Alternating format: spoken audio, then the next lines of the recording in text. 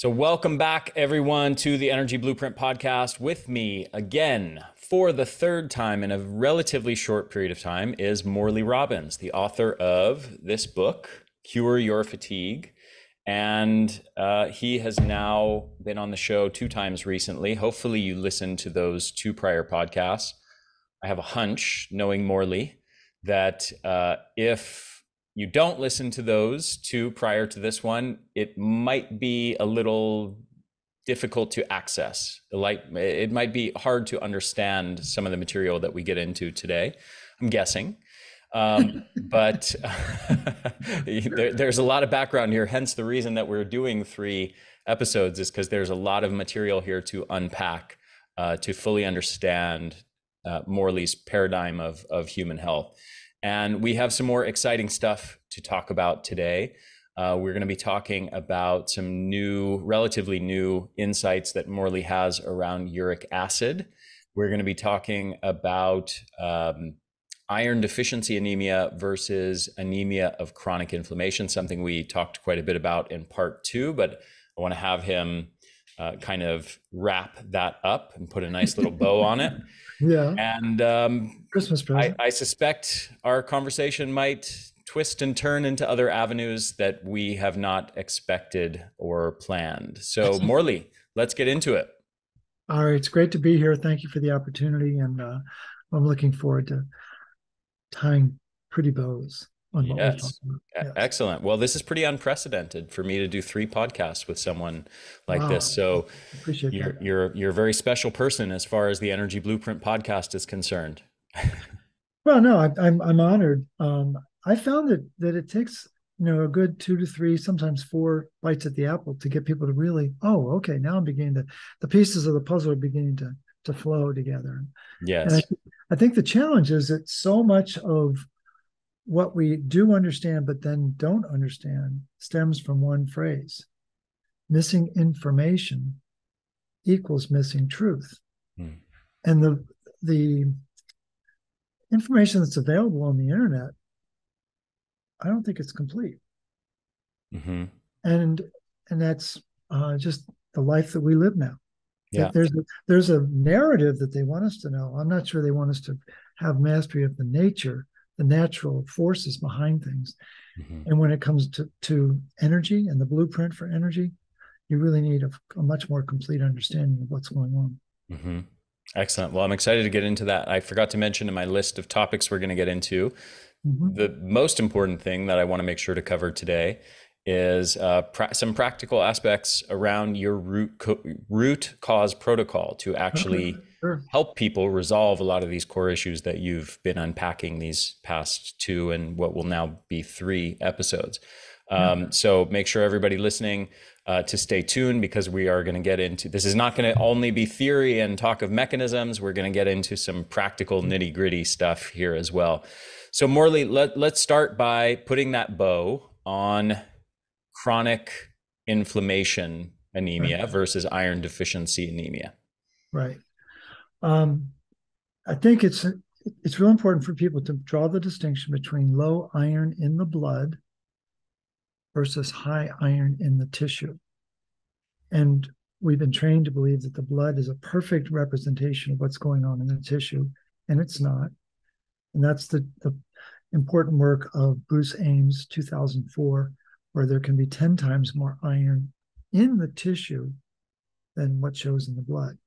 And so we have a very skewed understanding, and because of the nature of the blood work. And so what's real important for people to understand is that there is an iron recycling system in our body. Every second of every day, we're replacing 2.5 million red blood cells. It's a lot, So every second, 2.5 million. And in the course of the day, it's 2 billion red blood cells that need to be replaced. It's a lot of red blood cells over the course of a day. And what's surprising, though, is that in order to replace that,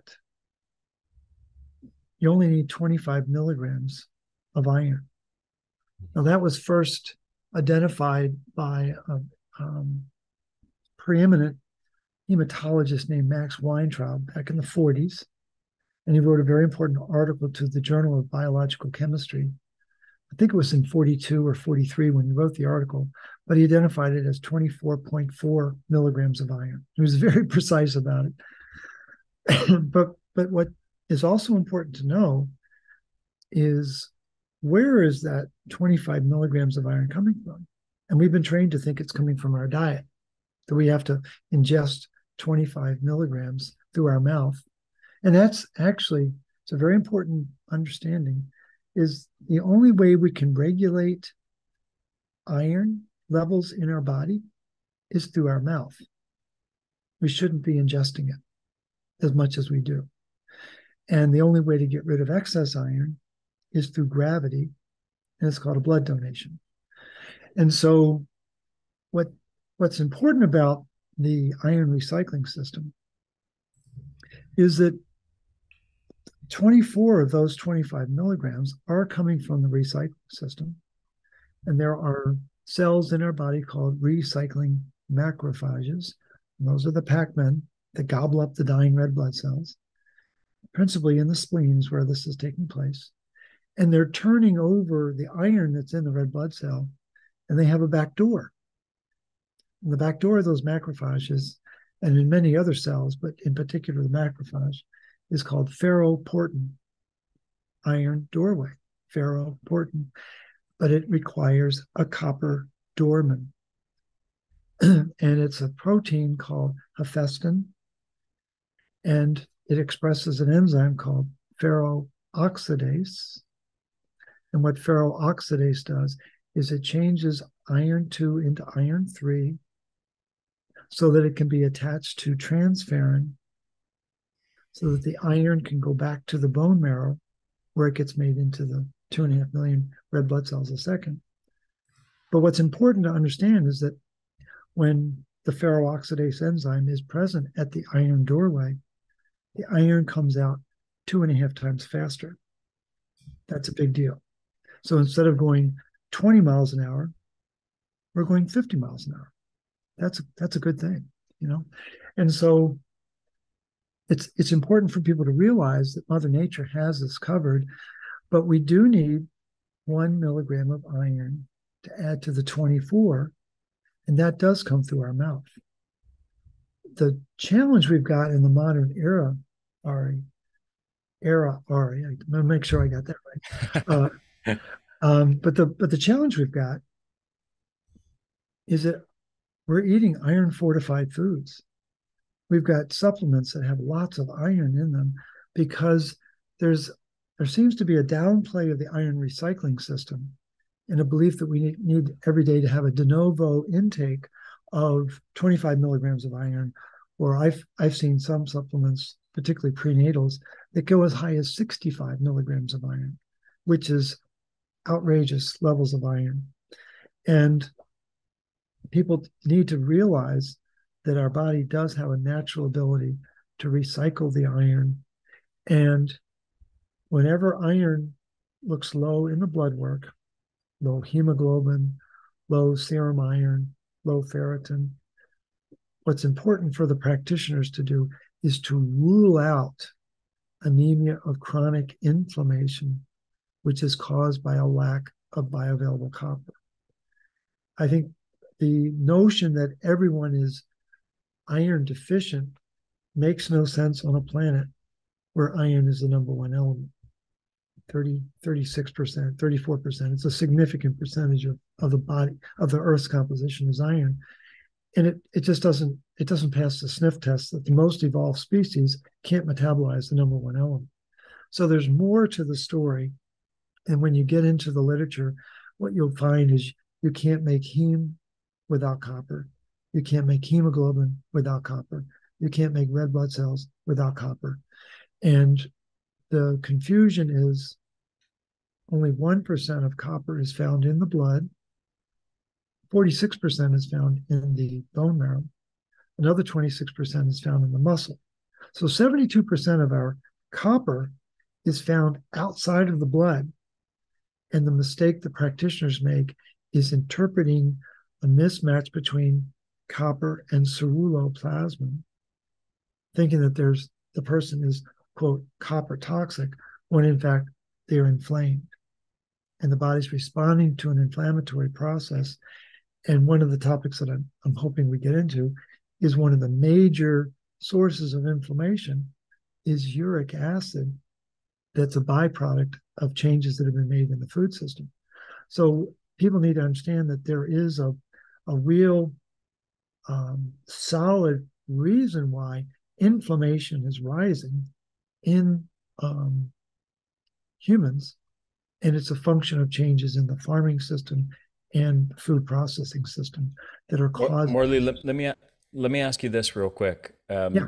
Will let's say you have low copper levels, Yeah. and you've got this chronic inflammation that you're describing. Mm-hmm. Let's say it even shows up as anemia, Right. On the blood tests. Would you expect to see? Would you always see? Maybe is a better way of phrasing it. Elevated markers of systemic inflammation, like CRP, for example, or other markers, or is it possible to have this chronic inflammation that you're describing without any elevated levels of any particular inflammatory biomarker? Right. It depends on the sophistication of the biomarkers. C-reactive protein, I think, is a misnomer. It elevates when there's an infection. It doesn't elevate with inflammation. I would argue that the C in C-reactive protein is copper reactive protein. And when copper comes unbound, that's when that protein seems to trigger. And again, the body is not being malevolent by releasing copper. It knows that copper is anti-pathogenic. All the pathogens, bacteria, fungus, virus, and parasites, all cave in the presence of copper. So there's a wisdom to the body's immune system to say, man, we need more copper in the system to get rid of these pathogens. And that's not properly taught, I don't think, in practitioner school. But if you get into, you might get T-bars are going to go up because of increased lipid peroxidation. You're probably going to get elevations of tumor necrosis factor alpha or interleukin 1 alpha or interleukin 6. Those are very likely going to be spiking in an inflammatory situation. LPS might be going up. Lipopolysaccharides might be going up. So I think not many practitioners are going to do that deep of penetration of markers. But yeah, I think you should find those markers are elevated in a copper deficient state that appears to be some kind of disruption to the iron recycling system. Mm-hmm. Does that make sense? It does, yeah. Okay, so is there anything else that you want to say on this topic of anemia of chronic inflammation? Well, I think well, go ahead. maybe let me ask this. Yeah. What percentage of people who are currently being diagnosed with iron deficiency anemia, yeah, as they get blood tests or standard physical exams, and test comes back showing signs of anemia, doctor saying this is a sign of iron deficiency, take some iron supplements, eat red meat. What percentage of those cases do you think are actually this iron anemia of chronic inflammation? 99%. Okay. I think the only condition of true anemia of iron deficiency, AID, is someone who's been in a traumatic accident where there's been significant blood loss. I think otherwise it's a dysregulation between copper and iron in managing the recycling system. Mm-hmm. I think it's the most over-identified diagnosis because of a fixation on iron and a total lack of awareness of the role that copper plays to regulate all facets of iron metabolism. Mm-hmm. Now, and these are not my theories. These are, Douglas Kell and Gutteridge and Hollowell and Robert Crichton and some of the really big iron biologists know how important copper is, but the narrative is, oh, we need more iron. And we need to get beyond that narrative because we know there's more to the story. There's a lot more to the story. And that's why I appreciate these conversations, is you're giving your listeners a chance to kind of wake up and like, whoa, wait a minute, there's more to this process. And again, people get fatigued, right? They'll be diagnosed with anemia, right? Anemia is actually low hemoglobin. Technically, that's what hemoglobin, or the anemia is really referring to the hemoglobin level. But they'll have fatigue, and then they'll say take more iron, and there is a spike in hemoglobin when you take any heavy metal, arsenic, lead, mercury. There will be a spike in red blood cells, but it's short-lived. And again, that's the wisdom of the body trying to bring more oxygen to get rid of this heavy metal. And people have been seduced into believing that this is the right thing to do, and I need to keep taking iron because I need a hit about every 6 weeks, maybe 8 weeks, in order to really keep my energy level. Well, Robert Hodges in 1978 filleted that issue. And it's a very slippery slope to throw iron at a copper deficiency problem. And so there's a calculus to iron, or calculus to the role that copper plays. And what has happened is practitioners are using iron rulers to try to solve a copper calculus problem. That's the mistake that keeps being made. Okay. I want to talk a bit more about something that I think is central to everything about your paradigm, central to your paradigm. Yeah. And yet I feel like we haven't quite explained it yet with clarity. And that is the importance of blood levels of iron versus this stored body iron, and what is this iron actually doing? Why is this iron so problematic? Can you sort of describe that very succinctly? Iron is meant to be in circulation. Iron is meant to be moving. Iron is meant to be recycled. And what's happened as of 1972, Jacobs et al. In the British Journal of Medicine, BJM. Do I have that right?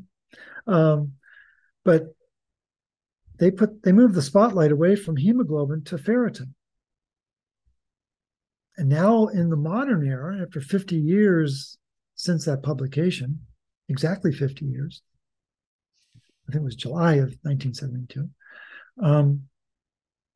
Why I remember stuff like that, I don't know, but I do. The thing is, stored iron is not your friend. And we've been trained in the modern era to believe that it is. Iron is meant to be in circulation, meant to be moving. And in order to be moving, in order to be recycled, there must be bioavailable copper. And it turns out that there are 4 different forms of ferritin. I don't know whether you know that or not, but there's 2 forms of what are called heavy chain ferritin. And heavy chain means that you must have ferroxidase enzyme function to get the iron in, but more importantly, to get the iron out. And those are ferritin heavy chain and mitoferrin, which is found in the mitochondria. Then there is another form called ferritin light chain. Well, light chain doesn't have the ferroxidase function. So it's very good about accepting iron. It's not very good about letting it go. And where people get really confused or deceived is that if the body cannot recycle that iron, it will denature the ferritin and it will become hemosiderin.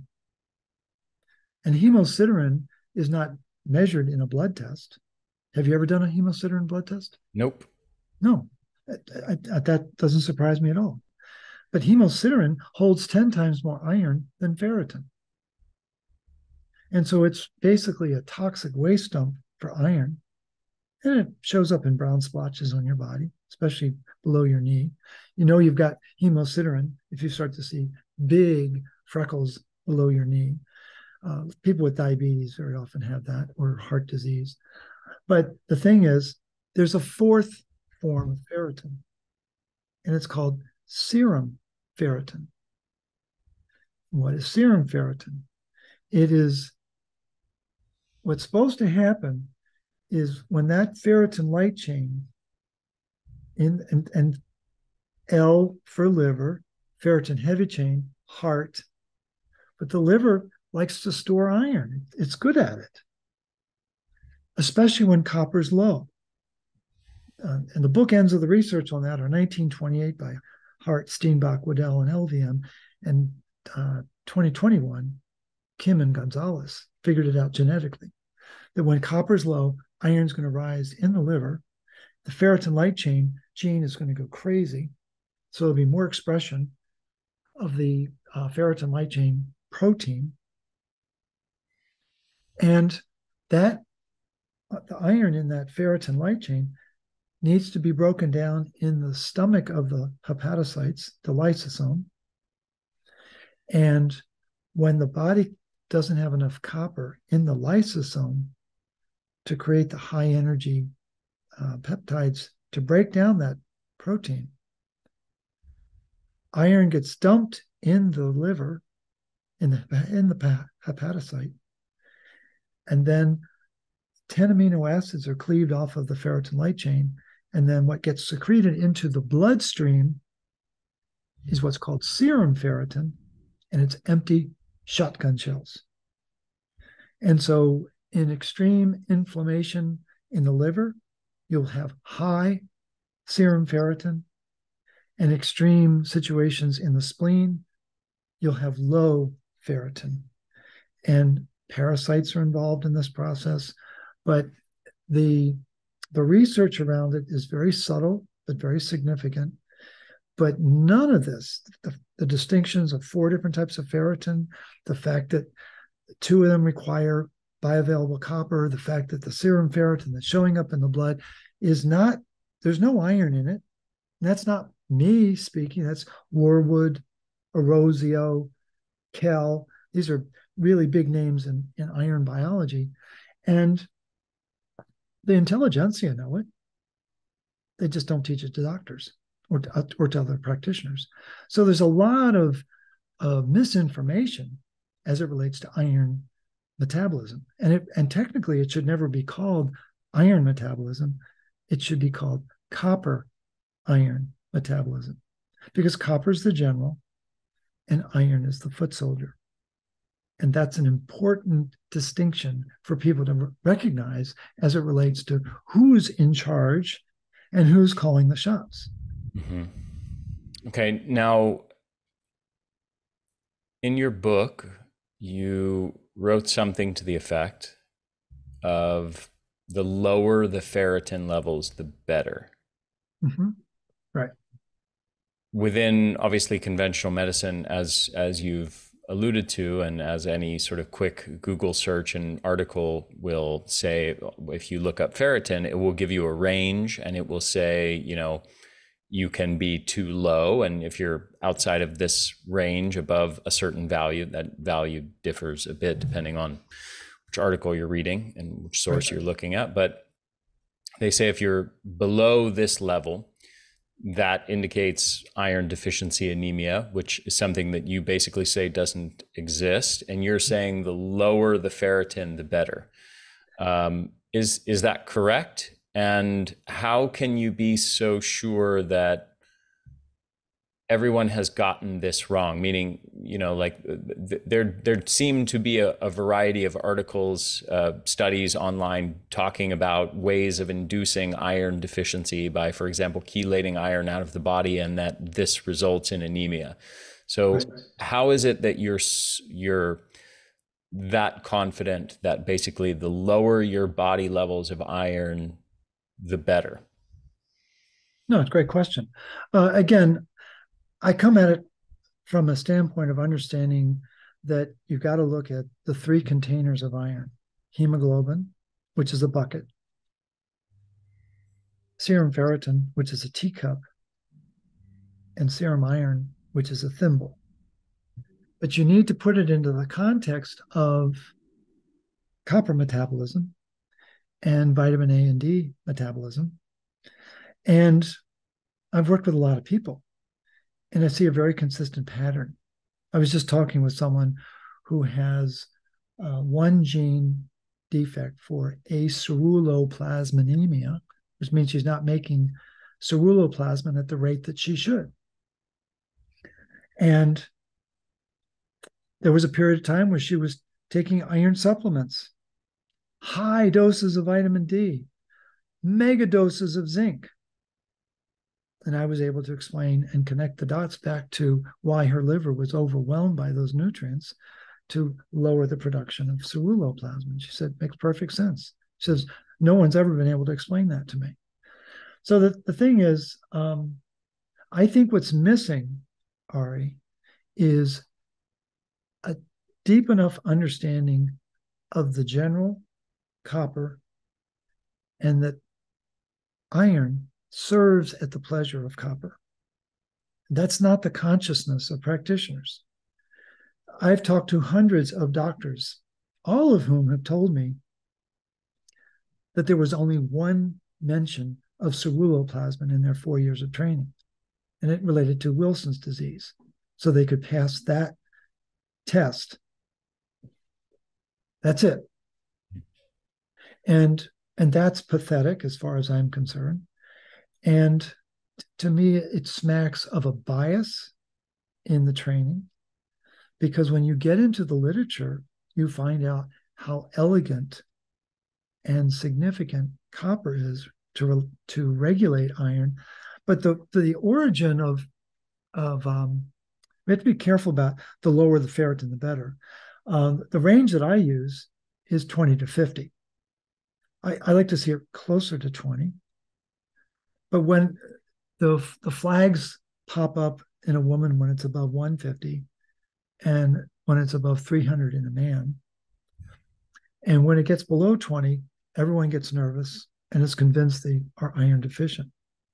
Well, many years ago, 2018, I had an opportunity to talk to Douglas Kell, world-renowned iron biologist, very affable guy about my age, wall of books behind him. And I asked him, I said, what's the ideal ferritin for a human being? And he said, 0. And I about fell out of my chair. I said, excuse me? He said, Morley, I want to make sure you understand this. Rising ferritin in a blood test is not a sign of iron vitality. It is a sign of organ pathophysiology. Do you understand what I just said? I said, yes, sir, I do. And what he was referring to was that recycling process with the lysosomes.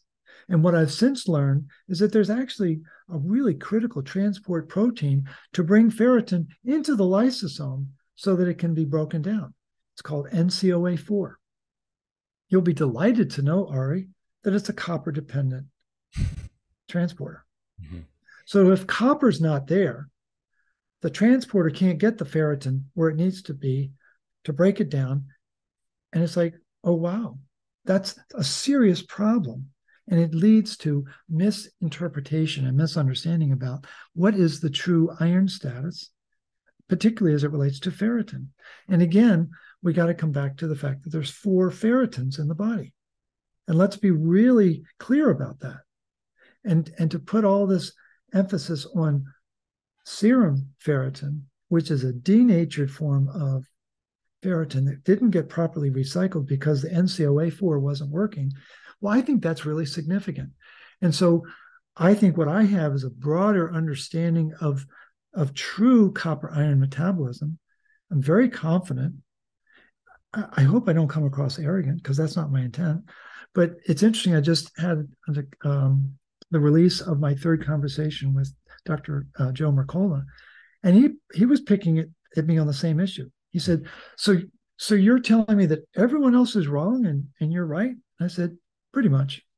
Mm-hmm. And it's just, and I'm not trying to be obnoxious about it. I'm trying to wake people up. And what I really appreciate is your willingness to stay with this dialogue to make sure that not only that you understand it, but that the folks who depend on you and follow you and rely on your intellect, they begin to understand it as well. Mm-hmm. Because there has not, what we can agree on is that the training of practitioners is incomplete, woefully incomplete. And I would argue that the biggest defect in clinical training is the absence of any discussion about the role that bioavailable copper plays for a whole series of regulatory enzymes that regulate nerve action, neuropeptides, iron recycling, energy production, digestion, you name it. And that's completely expunged from the training, which I think is an egregious error on the part of how practitioners come out of their years and years of training. Okay, so you said a couple things that I just want to clarify briefly. One is you said we have to be careful with this thing. The lower the iron, the lower the ferritin, the better. You recommend a certain range of 20 to 50, yet you spoke to this famous iron researcher, Douglas Kell, who said that the optimal level is 0. So why do you disagree with him? It's unbelievable. No one would believe me if I said, let's go for 0. And so I made a unilateral decision to bring it up to 20. And I think it's an acceptable range in an era where people are bonkers about iron. Okay. So, but in general, you do agree with the lower the better. You just want to not, and I totally understand this, to some extent, probably to not make yourself vulnerable for being attacked by conventional authorities who are going to say, this guy's nuts, he's recommending a ferritin level of 0. Douglas Kell has doctorates. He's a knighted scientist in England. He's got certificates and an endowed chair. He can say 0. Okay. I don't have that. All right. So in general, the lower the better. Now, having said that, it should very central to your approach. Yeah. Should be lowering the body stores ferritin levels of iron, the body load of iron. Is that correct? Well, it's the root cause protocol focuses on let's increase bioavailable copper. And let's deal with the iron.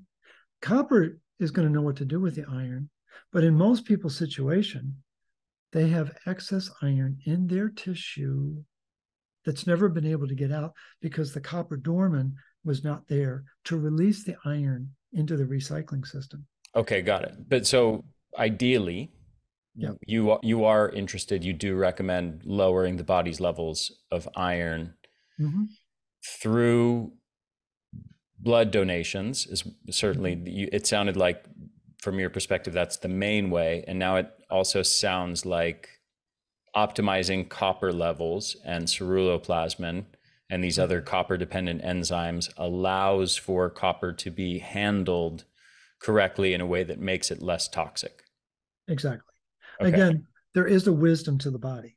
I firmly believe that what the immune system relies on is energy and intelligence. And that's what the general brings to the process. Okay. There's one compound that I found actually while I was reading up on this topic in preparation for more conversations with you. And I'm surprised to not hear you talk about it. I don't believe it's in your book or your root cause protocol, but it seems to have quite a number of studies showing that it helps lower ferritin levels. It lowers the body's level load of iron in the tissues by chelating iron. Do you know what compound I'm referring to? It's a natural compound. It might be quercetin, but I'm not sure. Curcumin. Curcumin. Okay, sure. Right. Yeah. So curcumin, there's a number of studies and most of these are kind of framed in a negative way. For example, here's curcumin may impair iron status, when Right. fed to mice for 6 months. So they're talking about like worried that it would lower iron levels too much. Right. Here's a case study talking about iron deficiency anemia due to high dose turmeric. So this one is describing somebody, a 66-year-old physician, treated himself for osteoarthritis with 6 turmeric extract capsules daily to help with inflammation. During this time, his hemoglobin never rose above 12, and his iron and ferritin levels were consistent with iron deficiency. So it seems, and here's another one, just for the sake of mentioning this, that like to show that the mechanisms have been studied, and this clearly does lower iron levels in the body by chelating it. Is this one's in the journal PLOS ONE, and it says curcumin attenuates iron accumulation and oxidative stress in the liver and spleen of chronic iron overloaded rats. Right. So I've got a product called Recuperate, and there's turmeric, in it. Interesting. Okay. So the thing is, you have to be really careful about the sourcing of that herb or that spice. I guess it's a spice. So because what you'll find when you have your quieter moments, Google curcumin copper chelation, and you'll find out that it chelates both copper and iron. I actually found one of these studies. I'm trying to remember which one. Yeah. I don't want to go digging for it in real time here, but I'm pretty sure that one of the studies I read, I think I found it here. Curcumin chelated, this is the one titled, curcumin may impair iron status when fed to mice for 6 months. They specifically say right at the top in the highlights, curcumin chelated iron, but not zinc and copper in vivo. Well, there are studies where it does do that. And again, we're back to the quality of the spice, the conditions of the test. And again, where is curcumin used extensively? In India. India, yeah. And where is there a lot of iron in the planet? India. What's the diabetes capital of the world? India. And so the thing is, the historical Indian diet is not offsetting the iron crisis that their ancestors were able to manage through their diet. So there's been changes in the food system, I would argue, and in the pharmaceutical system that are working against the natural impact that curcumin has had generationally. But again, there's too many variations that I don't really rely on that as a source of iron chelation. Okay.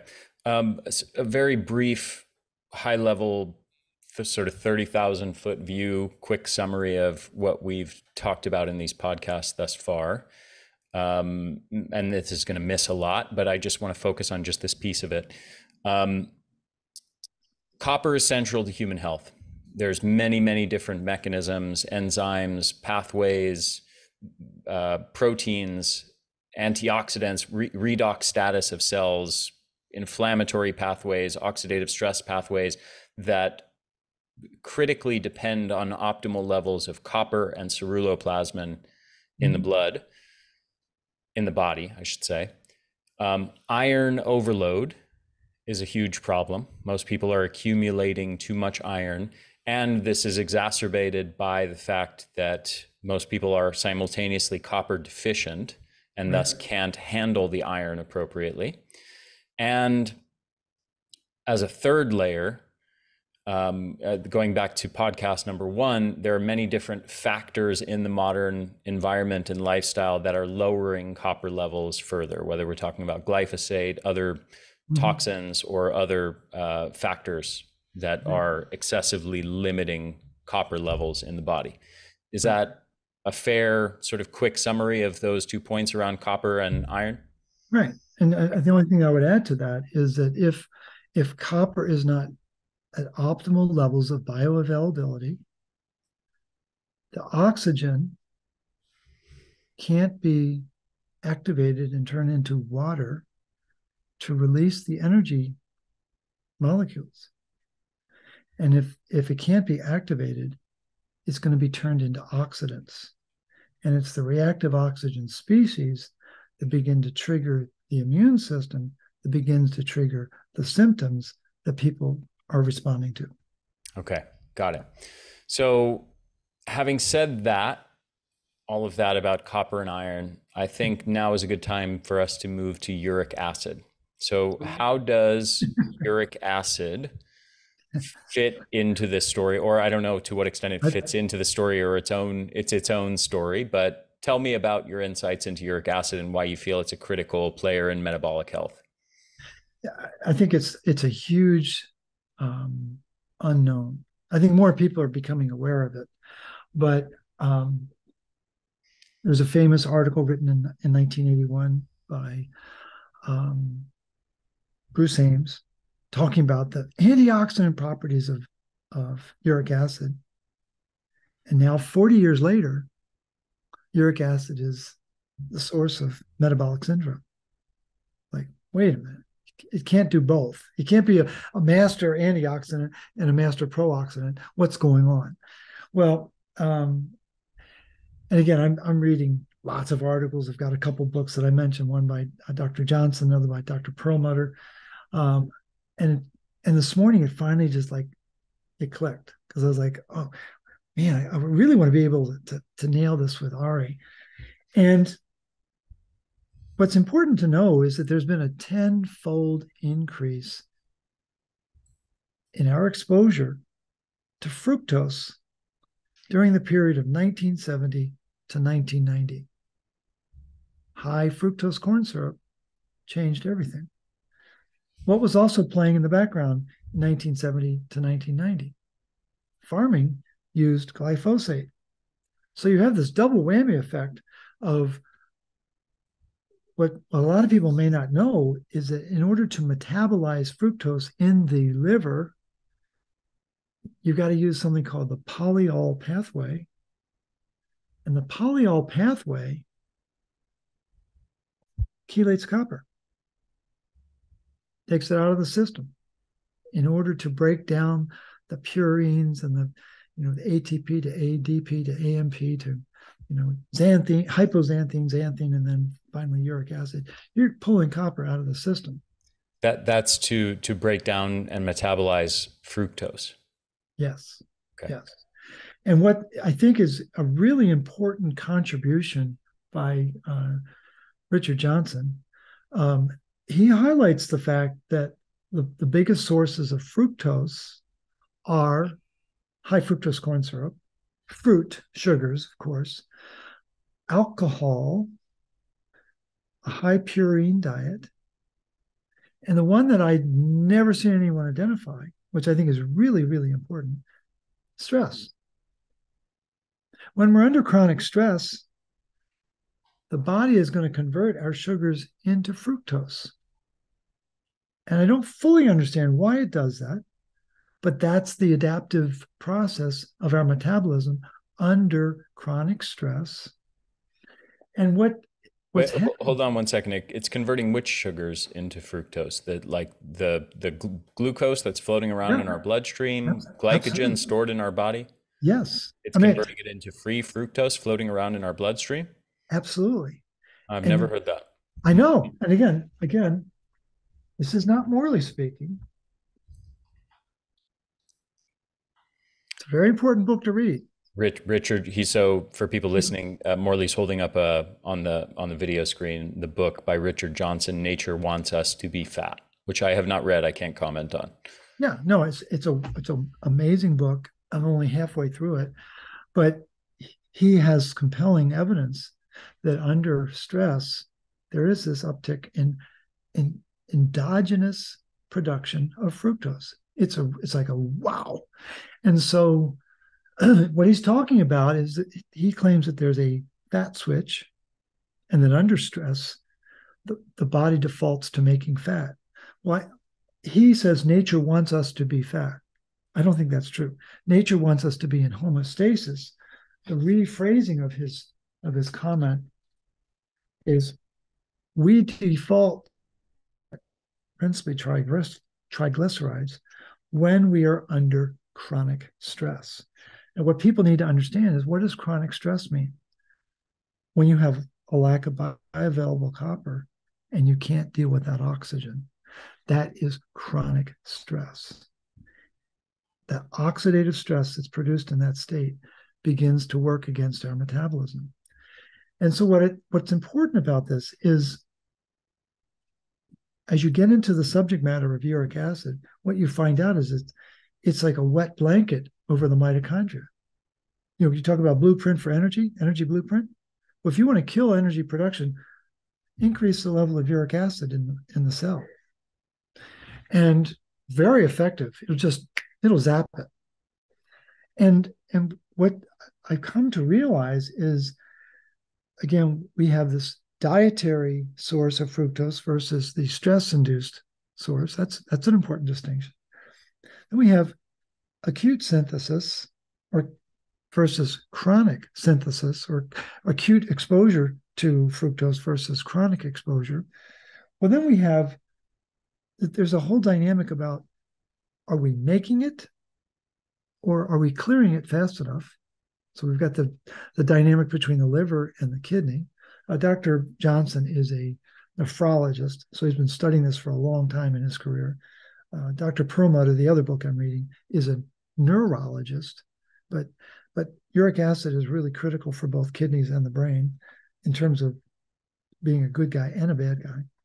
But the thing is, it turns out that there's a lot of confusion. Again, back to my comment about Dr. Ames, is uric acid an antioxidant or is it a pro-oxidant? And it really has to do with, is the uric acid in our plasma, that being the liquid that carries the red blood cell? Is the uric acid there, or is the uric acid building inside the cell as a result of xanthine oxidase breaking down hypoxanthine to xanthine to uric acid? And what's given off in that process is an oxidant called superoxide. And when xanthine oxidase becomes problematic, it's because there's a lack of superoxide dismutase, which is a copper-dependent enzyme to clear superoxide. And so the real crisis is, it isn't just our exposure to fructose, is there proper levels of copper in our body, in our tissue, in our cells to deal with the oxidative stress that comes from this uptick in the breakdown of fructose. And everything clicked this morning when I learned there are, and I knew about these metabolic pathways, which I'm sure you know about, mTOR versus AMPK. And what's important for people to understand is that mTOR is Cain and AMPK is Abel, right out of the Bible. And what did Cain do? He killed his brother Abel. And mTOR is really good. mTOR is really good at killing AMPK. And what AMPK is really designed to do is increase fat metabolism. What activates mTOR? Food, protein. Iron. Iron is the fastest activator of mTOR. Very powerful. What's the connection with AMPK? It keys off copper.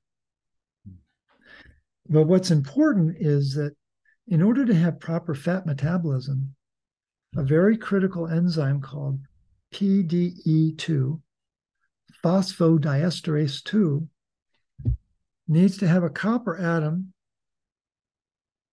present so that phosphodiesterase 2 doesn't do its job, so that proper fat metabolism can take place inside the cell.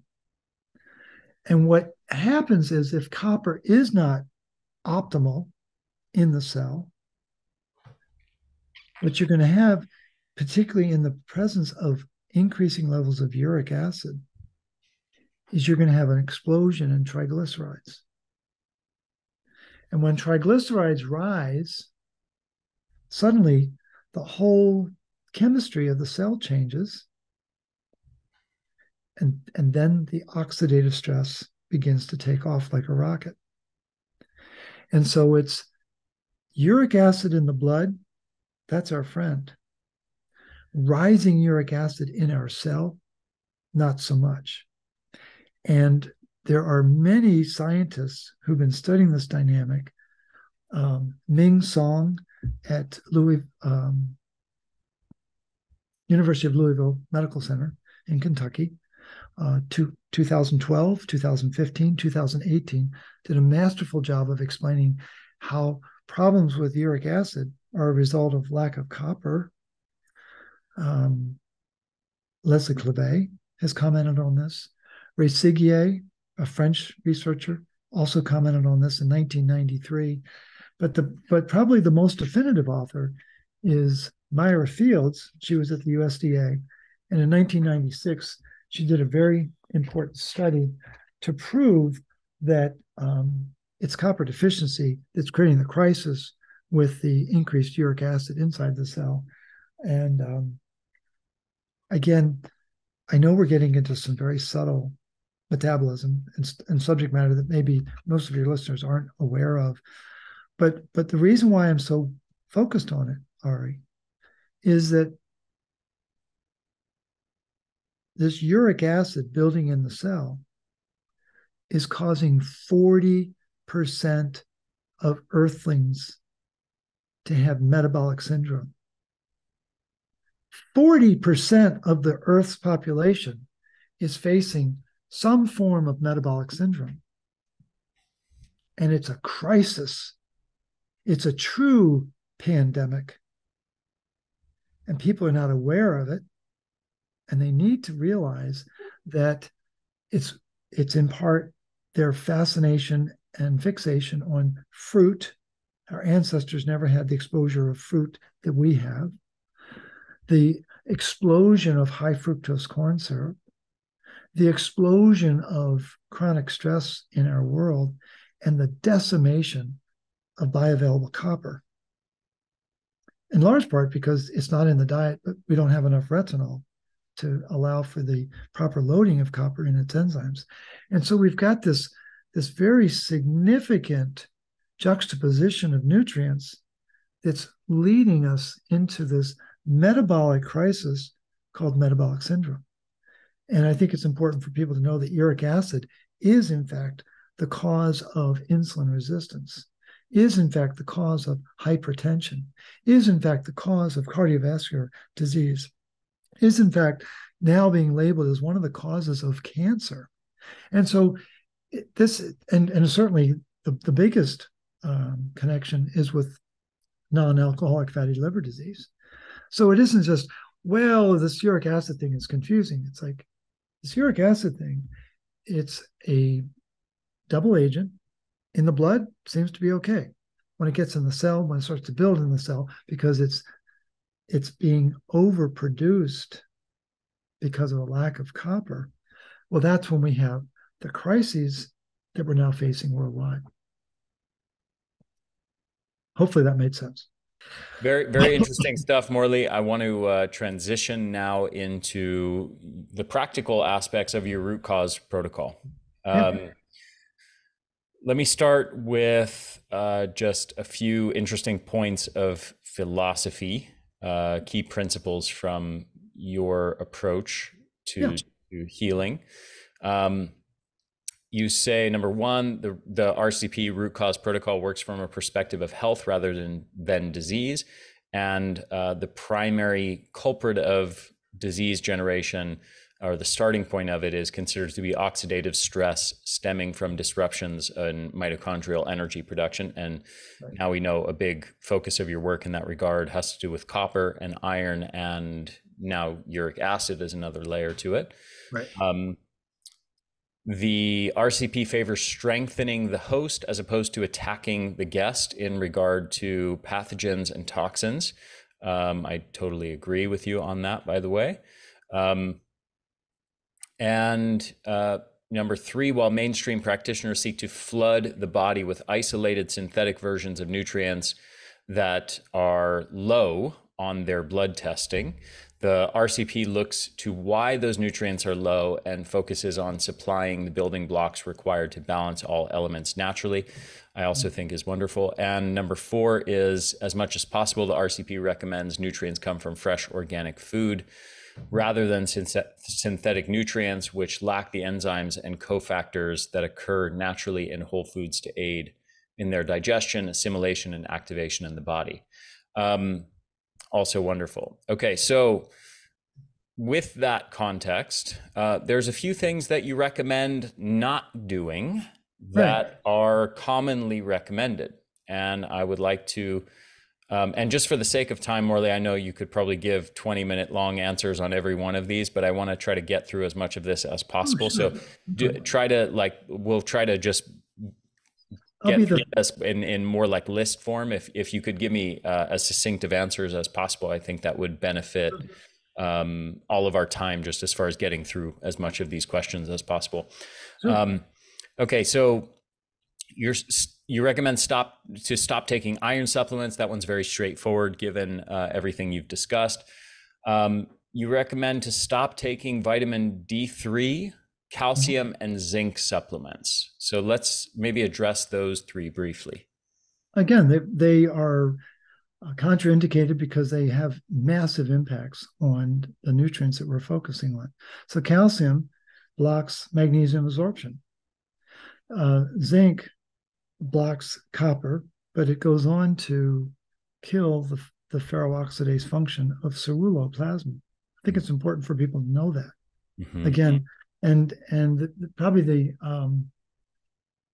there's a lot of work done at the University of Michigan by George Brewer in the late 70s through the early 90s, where he basically proved that.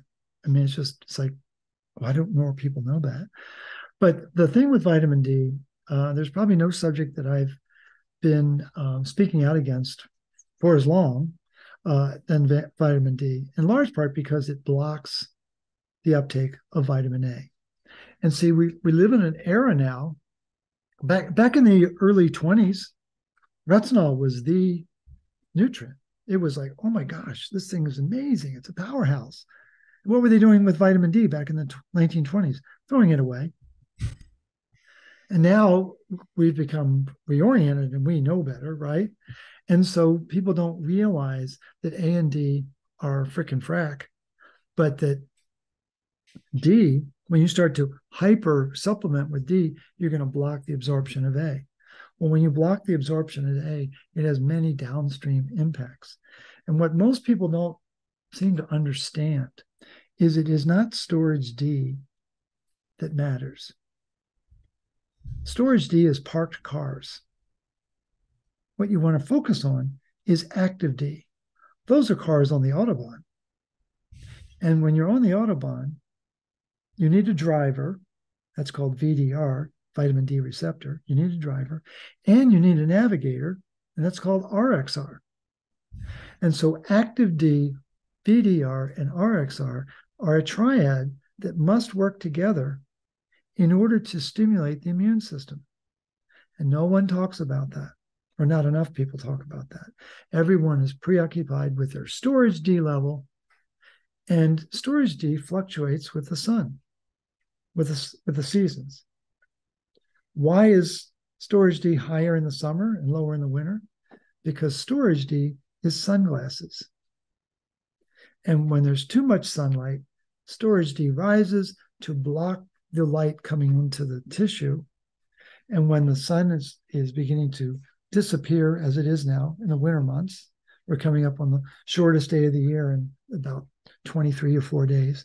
When that happens, storage D drops and it allows more light in. Now, what's happened in the modern era, the uber modern, the post-COVID era, is we've been trained to believe that vitamin D is going to pump up your immune system and you're safe. I don't believe that. Most of that research, the vast majority of that research, is based on correlation, not on causation. And what explains the correlation? Just if not its direct role in... Again, the problem is that the illness is usually attached to vitamin D, storage D deficiency. And the illusion is, let's increase the vitamin D to offset what's the perceived inflammation causing the low vitamin D. Well, what's really causing low storage D is a lack of magnesium, because the enzyme to make storage D is magnesium dependent. Why is magnesium down? Because iron is building in the liver. Why is iron building in the liver? Because bioavailable copper is not being made in the liver. And so there's many moving parts, and they're using this arbitrary marker and correlating it with conditions.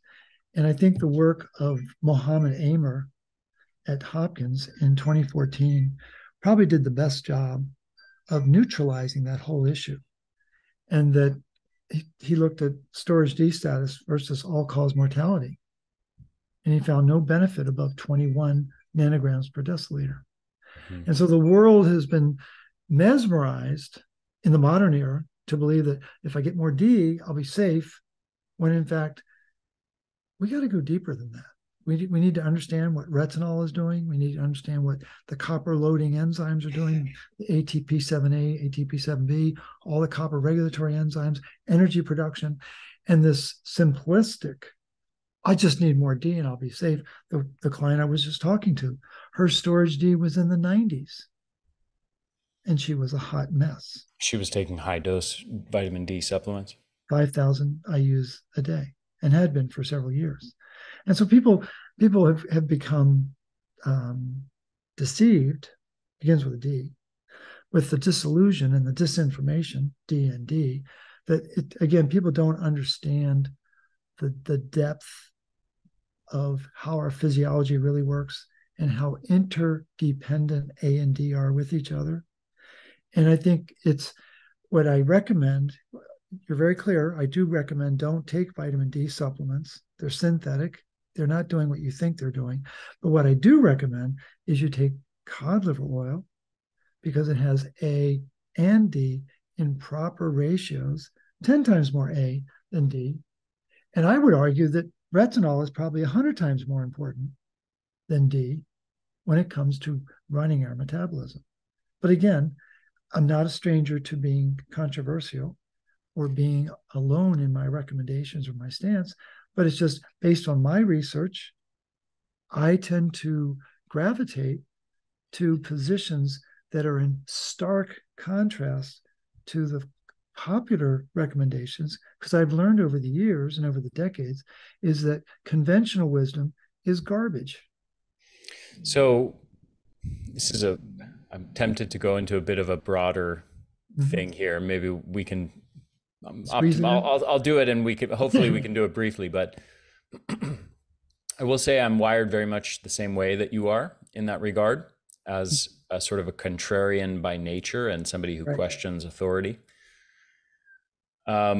However, I think that it's clear to me now that there's pathology on both ends of this spectrum, in the sense that there's a very obvious pathology, especially that has been made very clear over the last 2.5 years of watching COVID unfold around the world, of a large portion of the population that just believes whatever their governments and media tell them, without any capacity for critical thinking or analysis, even when there is lots of evidence and common sense that should very obviously persuade them to do a bit more thinking and questioning of authority. A large portion of people seem to be incapable of it. They're just built to follow whatever the orders are from whatever perceived authority is, without any capacity for questioning that.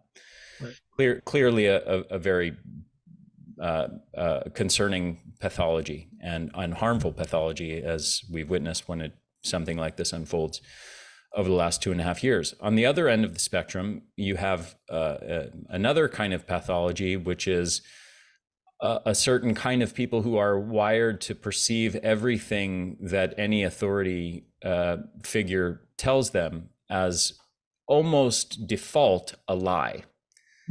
Everything is some sort of deception and lie, and people are out to deceive. And I think that is clearly, obviously wrong. And there are many, many authorities who are doing good, honest work and who are putting out good information that is honest and truthful and accurate and helpful. And it is anti-helpful for people to question that, to be locked into a mentality of um, always doubting and being cynical and skeptical of whatever an authority figure says and assuming it's a lie because it's an authority. So anyway, that's personally how I like to think of things. And then the landscape in the middle is tricky. The modern world is very, very difficult to do good sense making, to accurately analyze evidence from many different perspectives. We have to account for political agendas that are presenting cherry picked and not even to figure in overt misinformation, which is certainly a big thing. But presenting distorted narratives by selectively presenting information.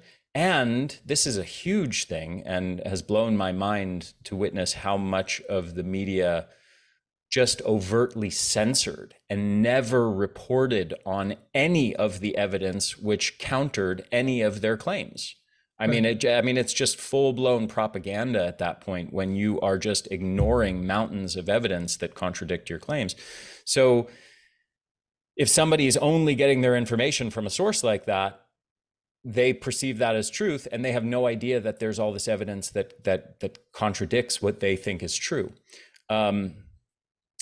Anyway, again, it's very difficult to do good sense making, but we have to engage in this rigorous process of trying to evaluate all this different sources of information, different perspectives, accounting for different biases and cherry-picked narratives, and then critically analyzing hopefully primary evidence of some kind and comparing it with our own body of knowledge and forming some kind of conclusion, which may be a weak conclusion if you don't have a lot of expertise in that area, or a relatively confident conclusion if you have lots of expertise in that area.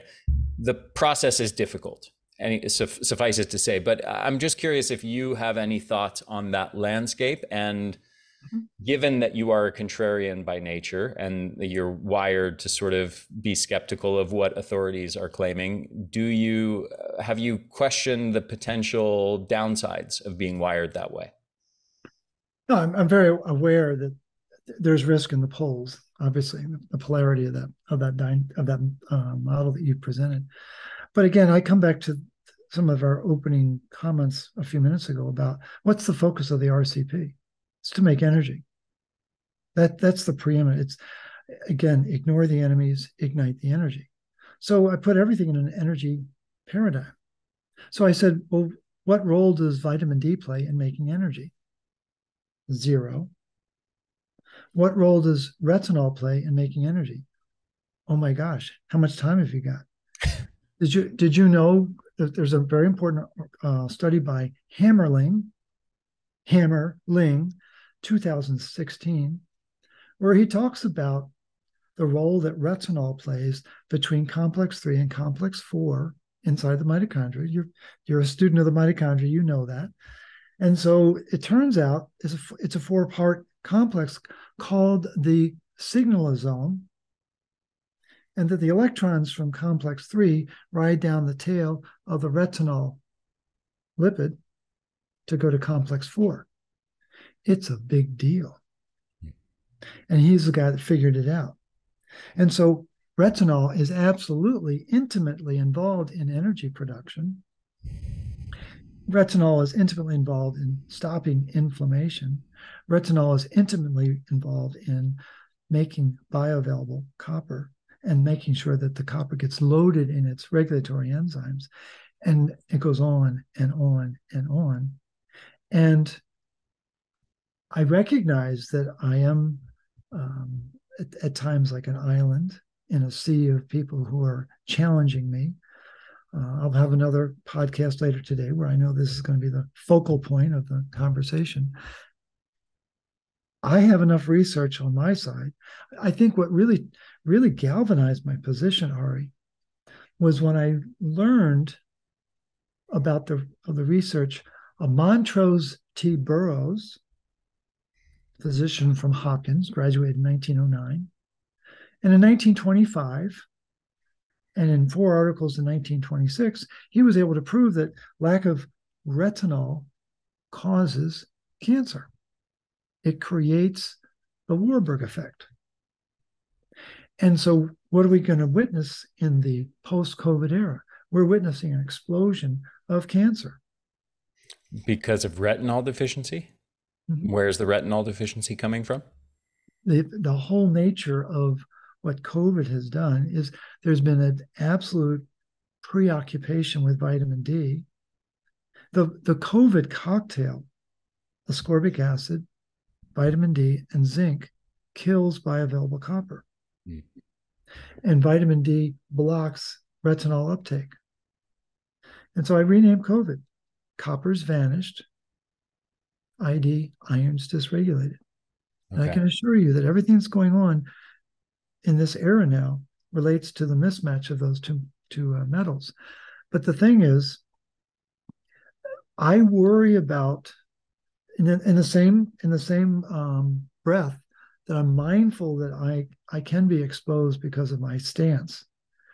I worry about the sea of scientists and clinicians that simply do not know that A and D are frickin' frack and need to be studied together, and that copper and iron are general and foot soldier and need to be studied together.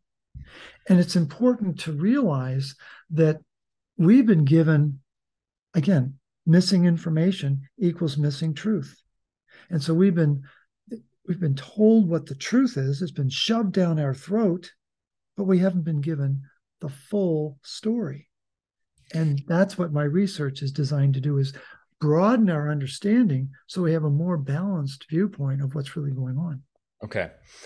Let's get back to a few more things here before we have to wrap up. So, well, actually, to wrap up vitamin D, what do you consider an optimal level of vitamin D, and how do you feel about sun exposure? Sun exposure is amazing. It's very, very important because it's going to sulfate the D, which is really key, as Stephanie Seneff points out. I don't worry about it. It does not need to be above 21. And that's the genius of Muhammad Amer at Hopkins. These ideas that it's got to get up to 100, people don't realize what that does to alter retinol physiology, which is then going to alter copper physiology, which is going to alter iron physiology, which is going to create symptoms out the yin yang. Okay, one more quick digression. I would be remiss if I didn't ask you this. I know that there are some people who are critical of your work, some people who seem to be making a career out of being critical of your work, one of whom I personally know to some extent. That's been many years since I communicated with him. Yeah. Who I know I think is on board with the whole low vitamin A. Vitamin A is a retinol, right, is a toxin. Just shows how confusing this whole thing can be for so many people, because here we have you going on and on about all the benefits of retinol, and of course you're actually more sided with conventional nutrition authorities in this regard, who view vitamin A as a critically important vitamin. Right. Yet there is this other position of vitamin A as a toxin. We should be right, lowering our vitamin A levels. I'm just curious if you have any thoughts on that sort of paradigm as well, and the people who are critical of your work in that regard. Right. Very aware of it. The issue is synthetic A versus retinol. They're very different. Beta carotene is not retinol. The retinyl palmitate is not retinol. Very different components. The other is not realizing how important copper is to retinol metabolism. And so we live in a very copper deficient world, and a lot of people don't have the copper, the bioavailable copper that they need in order to work with the retinol. And then I think the third, and this, I really learned this from a client in Germany who was told by this person that you're talking about, that he was retinol toxic, his iron level in his liver was out of control. And that was the problem. It was iron toxicity that was being labeled retinol toxicity. And I was able to prove it in his blood work. So I think there's incomplete information, incomplete understanding. There's a popular narrative that again, as soon as people say that copper is toxic and retinol is toxic, I know right away they don't understand physiology of the human being. Okay, a few more of these stops, things that you want people to stop here. Multivitamins and synthetic B vitamins. Why? Multivitamins are all synthetic. The ratios, they've got too much calcium to the amount of magnesium, outrageous levels of iron to the amount of copper, outrageous levels of zinc to the copper.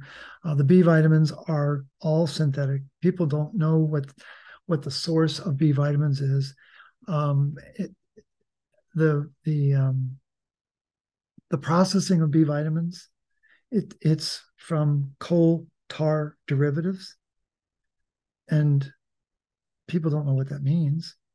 Well, there's 10,000 elements in coal tar derivatives.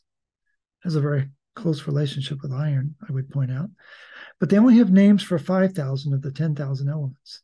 Now, I kind of scratch my head and say, well, how do they know there's 5,000 others if they don't have names for them? But they do. What elements are you referring to? Chemical elements? Because my understanding is that there's the periodic table, which yeah, has what is it, 79 or something like that elements? it might be a little higher, but that's a good or number. 179. It's been many years since I looked at that. I think it's over 100, but that's all right. Oh, it's like 101. That's right. You're right. So what are you referring to as far, it's 103.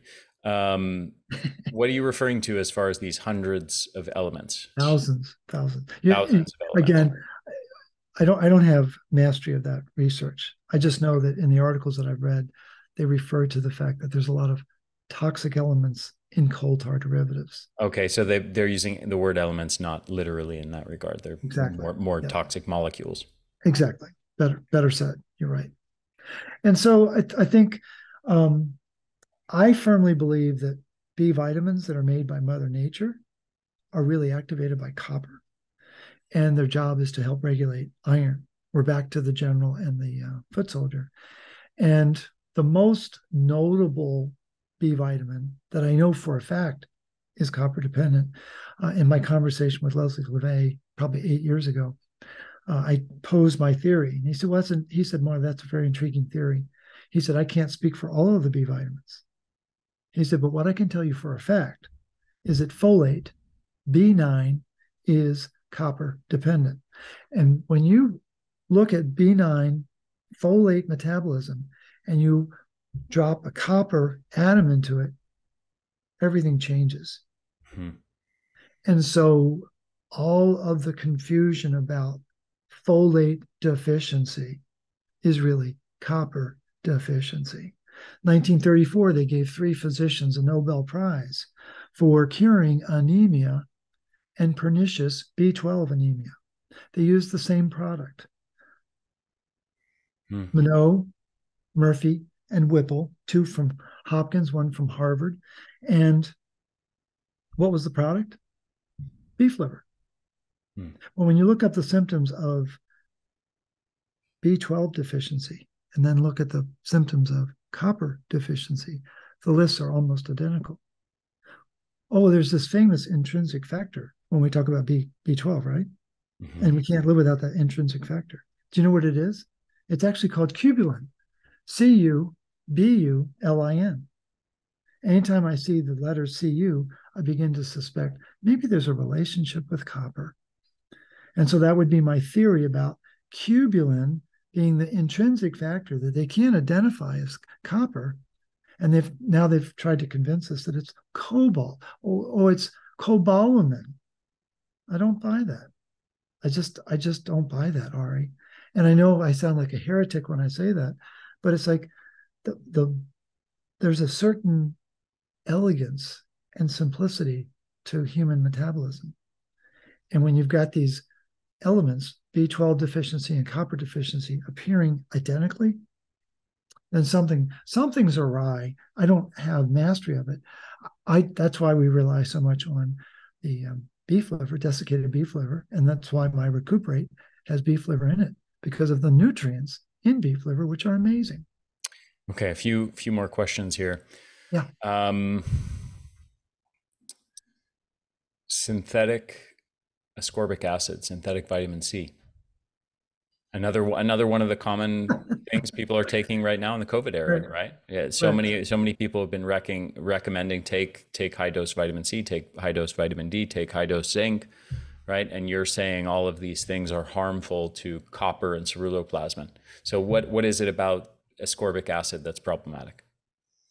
In the original article in 1948, when Holmberg and Laurel were introducing the scientific community, to ceruloplasmin, they very clearly stated that ascorbic acid denatures ceruloplasmin and causes the copper to leak out. And there have been many other authors who've reaffirmed that. And so we live in a world where we are led to believe that ascorbic acid, which is the antioxidant shell of a 6-part mechanism, vitamin C complex is an antioxidant. Ascorbic acid is a pro-oxidant shell. And there's just, unfortunately, we don't have the time, given the window that we're in right now, to really get into the nuts and bolts of it. But it's very complicated. It's very involved. Tremendous controversy around this. There are people who feel that I am absolutely insane to take the stance that I do, and that's fine. But again, I rely on the fact that someone like Earl Frieden, who was the dean of metal biology at Florida State University from the 60s to the 90s, he was the man. And he wrote a very important article in 1968 in Scientific American. And he referred to the importance of tyrosinase enzyme. Well, tyrosinase enzyme, again, it has parallel functions with ceruloplasmin. That's how important it is. Well, it's found at the center of the whole food vitamin C complex that nobody knows about. So there are just certain subject areas where there's innuendo and uncertainty and incomplete information. And so I take the stance that tyrosinase is profoundly important. And what I think is intriguing is the prevalence of use of tyrosinase inhibitors in the food processing industry. I find that fascinating. Why would the food industry be so concerned about shelf life when in fact it's going to affect our life? And so these tyrosinase inhibitors don't just affect the food, they're going to affect the individual eating the food. And all of the colors, just so you understand this, all of the colors from yellow to black are a function of melanin, which gets its energy from tyrosinase. And when you get into the real subtle and sophisticated physiology of the human body, you find out that colors are everything. There's a reason why ceruloplasmin, the locus ceruleus, and other key copper centers are blue, sky blue, because of the energetic function that they bring. And it requires that blue color. It means that they can absorb red light, but they emit blue light. It's a big deal. And when you get into the physiology of the body, yellow, blue, green, red, and purple are the colors that run our body. And again, yellow to black requires tyrosinase. And it's a profoundly important enzyme that very few people know about. Mm-hmm. Okay, a couple more here. Omega-6s. Mm-hmm. And are you only concerned about the so-called vegetable oil, soybean oil, corn oil, canola, these sorts of things? Or are you also concerned with whole food omega-6s? That's a really important question. I'm most concerned about the heart healthy oils, the processed oils, because I they seem assume to, you're using heart healthy sarcastically there if yes, you're saying, yes, okay. yes. I should have put quotes around that, shouldn't I? But yeah, no, a lot of deception around that. Um, Again, I don't think we can get away from all omega-6. I don't think that's healthy. But again, in the same vein that we've been exposed to a tenfold increase in high fructose corn syrup in a 20-year period, I don't know what the number is now in 2020 or 2022. I don't. No one talks about that. Is it? I think it's actually gone up. But the significance is omega-6. According to the research that Joe Mercola has done, omega-6 just it's like a rocket and it Right. continues to rise. And so that's a very alarming trend in our environment that has massive implications. And as I learned from him in our last conversation, omega-6 is very much involved in uric acid activation. So it's like, okay, all these things begin to tie together. High Mm. fructose corn syrup, omega-6 oils, iron fortification. And when we have this explosion of uric acid inside the cell that zaps our mitochondria, which then is going to invite all sorts of dysregulation. That's what I think people need to understand is it's not 100 factors. It may only be a handful, at most a dozen Mm-hmm. factors that we need to control. And that's really what the basis of the root cause protocol is to identify a finite number of stop doing this and start doing these. What about carbs? Is there a relationship of carbohydrates we're consuming in the diet to like, is it about carbs specifically or about glyphosate on refined and processed grains? Because one of your stops is stop eating high carb processed refined foods. Right. So I think the issue is the glycemic impact that it has.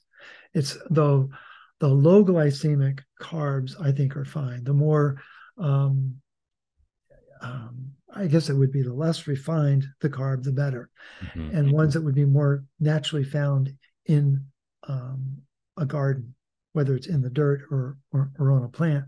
But I think the real issue is limiting the amount of sugar we're exposed to in the course of our daily diet and in the course of our lifetime. I've got a whole presentation I do around sugar being white iron.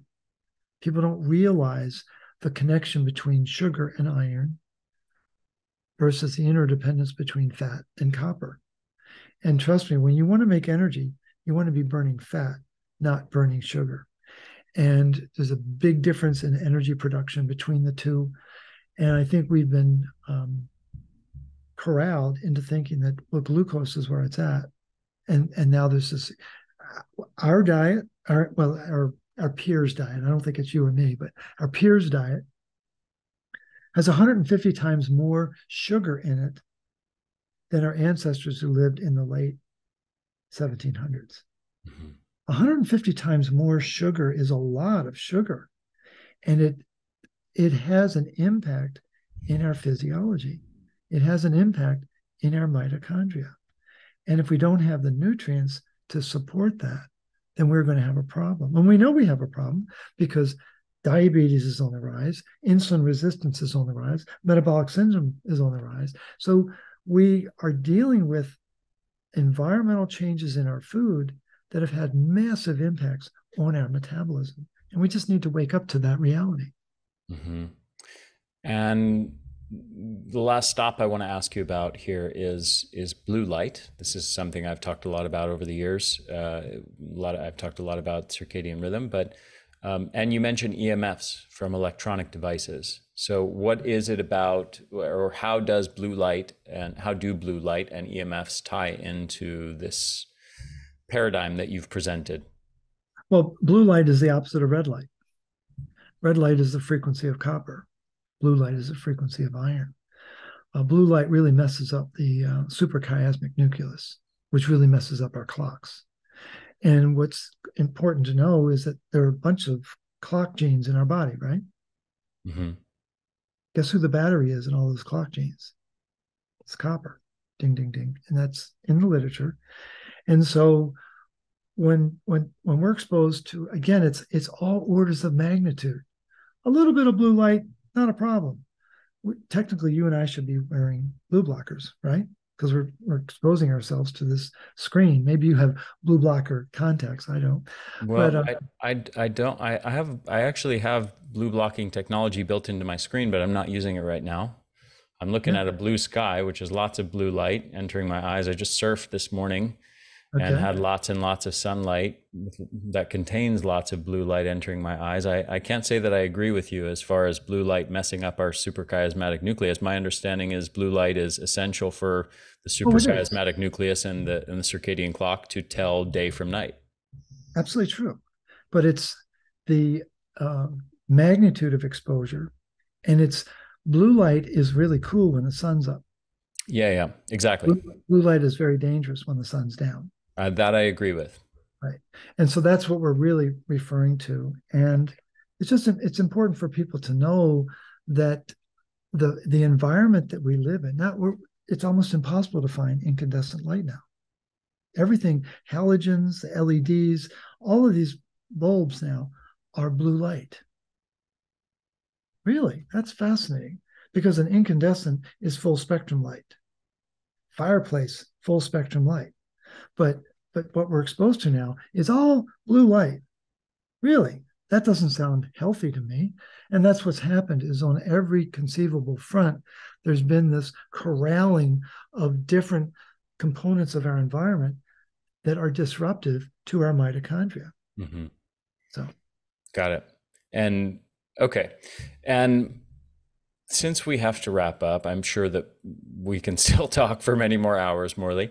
But do you want to finish by mentioning maybe 2 or 3 to-do items, 2 or 3 practical things that you want to recommend people to start doing more of, in addition to the list of things that we just went over to talk about doing less of, as far as vitamin D and multivitamin, especially like typical synthetic multivitamins and synthetic B vitamins and iron supplements, zinc supplements, vitamin C supplements, vegetable oils, highly processed carbs, things like that. What about 2 or 3 practical takeaways that you can leave people with of things that they should do more of? um, wherever possible, eat an ancestral diet, eat foods that your ancestors would recognize, in season, colorful, locally grown, things like that. Second, we all have emotional demons that affect our physiology, profound impact, unresolved emotional issues, fears that we have. The level of chronic fear on this planet now, 3 years later, is still very significant. And I strongly encourage people to do emotional release work, whether it's EFT or EMDR or emotion code, but release your fears that you're broken. Very, very important to do that. And I think the third thing that I would encourage, well, I guess I'll say 4 things. Third would be, please get into a routine of regular blood donation. For postmenopausal women and guys, you can do it every quarter. Women who are still experiencing their menstrual cycle, you probably could do it a couple times a year, in addition to your monthly blood loss. And then the fourth item that I would recommend, Ari, is believe in the innate intelligence of your body. And the part that we've not known about is that the nutrients that empower and really activate our innate intelligence are the focus of the root cause protocol. Basically, all I did was just dust off Mother Nature. I don't take pride of authorship that, oh, I've discovered this. I just found the natural metabolic pathways and what are the nutrients that are critical to make those pathways work. And I think it's important for people to truly believe in their body's ability to heal itself, because so many people who are chronically ill are convinced they're broken. And that comes back to the demons. But the thing is, the body is amazing. It is incredibly intelligent, and it has a wisdom when it is properly fed, back to the ancestral diet, but the focus of the RCP to make sure that the nutrients are working in synergy to optimize energy and to clear the exhaust. So I think that's how I would sum it up. Beautiful. Morley, I have thoroughly enjoyed all of our interviews, but I think this one the most.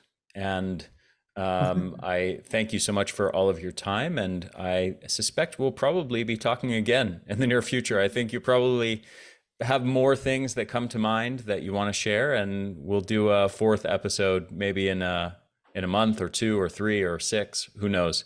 Yeah, that's great. I appreciate that. Yeah. I want you to know what I've enjoyed most is you have a rigor and a discipline and an objectivity let's get to the kernels of truth as best we can. And I really appreciate your measured focus to make sure that your followers understand not just your understanding of this, but to make sure they understand it, even in the context of the controversial nature of it. I really value your thought process to bring that about. Thank you so much, Morley. I really appreciate the kind words. Thank you for noticing that. I certainly try to do that, and I appreciate you pointing it out and bringing attention to it. Thank you so much, my friend. It's really been a great pleasure getting to know you and learning from you, and I look forward to continuing that in the months and years and perhaps decades to come. That's great. I really appreciate the time together. Thank you so much.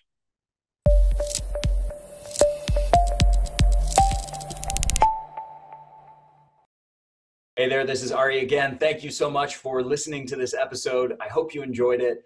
If you did, if you found it valuable, please share it with your friends, share it with your family, help me get the word out there. Also, if you're on YouTube, make sure to hit the subscribe button and hit that little bell to get notifications every time we release a new video or new episode of the podcast.